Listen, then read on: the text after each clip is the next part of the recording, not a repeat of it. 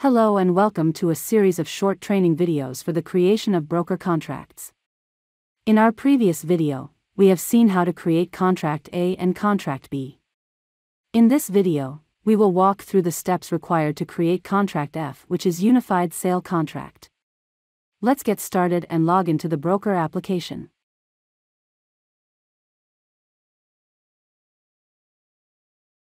So, what is Contract F? As mentioned earlier, Contract F is the agreement between the seller and buyer. It may include information regarding mortgage if applicable. Once the creation of Contract F is complete, all parties involved will receive an email for the approval process.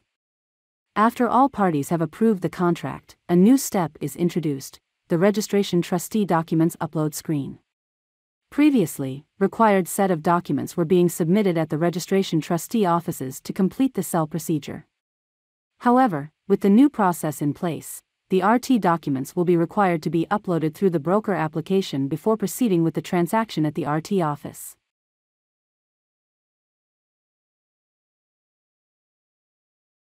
To create Contract F, visit My Contracts page and search for an approved Contract A. Click on Create Unified Sales Contract to begin. Contract F cannot be created if there is a pending Contract F for the same property. In this screen, there are three options to create the Unified Sell Contract. Option 1 is to create Contract F by entering Contract B number created by another brokerage office. Option 2 is to select an existing Contract B created by you.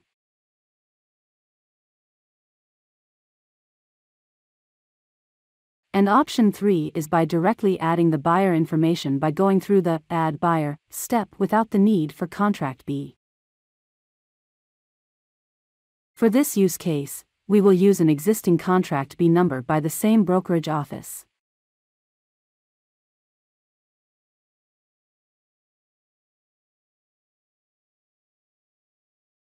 The property information screen shows the property details from Contract A.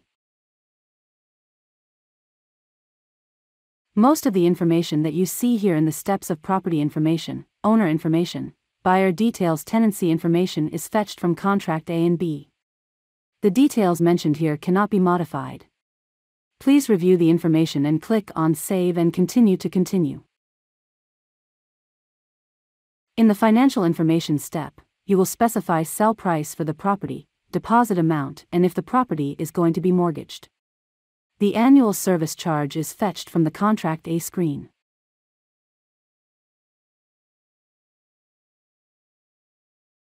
Once you have entered the deposit amount, additional information for penalty is shown.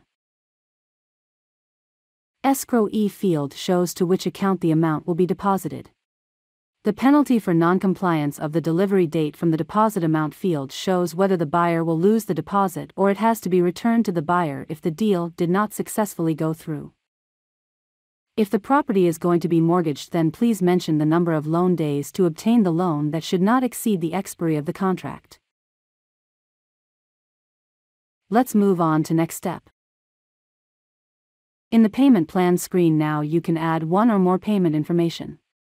If the number of payments is 0, you have to make sure the remaining amount to be paid on the transaction date. You can also add one or more payments and the amount will be deducted from the selling price from the total amount mentioned in the payment plan. If the option of the remaining amount will be paid on the transaction date is chosen as shown, then the sell price amount should match the total amount of the check details specified.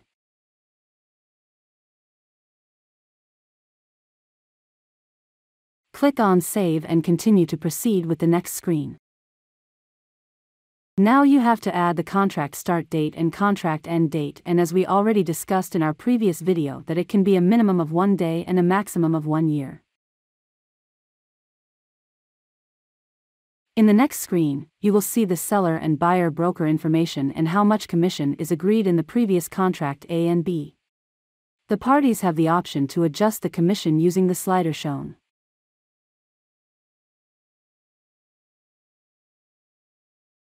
Let's move on. This screen shows the DLD registration fees, which is 4% of the sell price, and how much of that fee is going to be paid by either party, seller and buyer.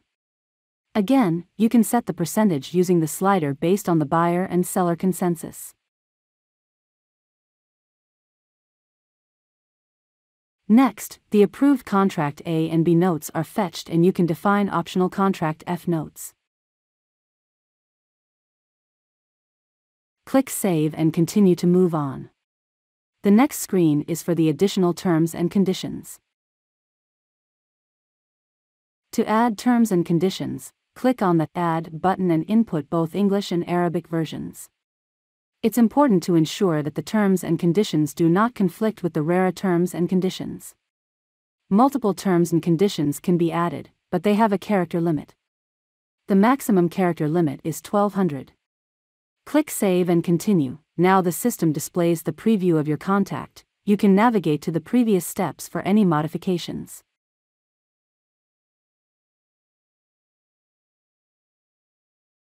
Once the review has been completed, accept the terms and conditions and submit the contract for approval. In the Trikezi portal, there is an admin approval workflow setting is available.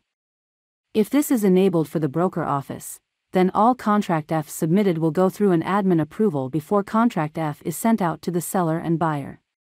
This is an optional step for companies to follow if it is required. Upon successful submission, all the parties will be notified through email. Either of the parties can either approve or reject the contract and it will be sent back to broker for any modifications. Let's go through the approval process from the buyer and the seller.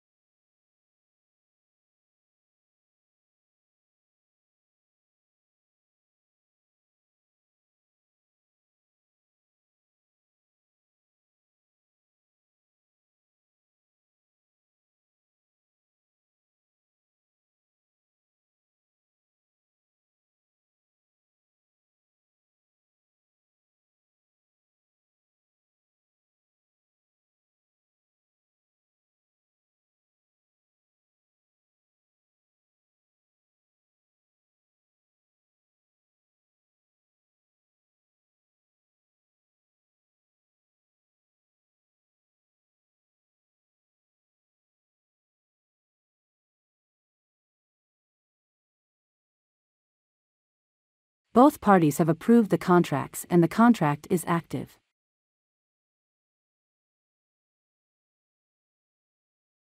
It's time to upload the registration trustee documents. The required set of documents will be dynamic depending upon the property and cell type. Click on View List of Required Documents to see the document list.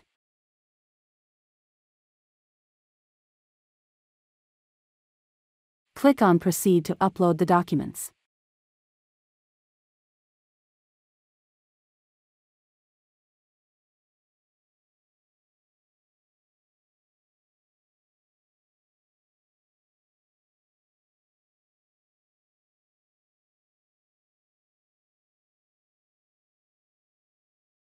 Once documents are uploaded, click on Activate. These documents will be retrieved during the sell procedure at the Registration Trustee Office.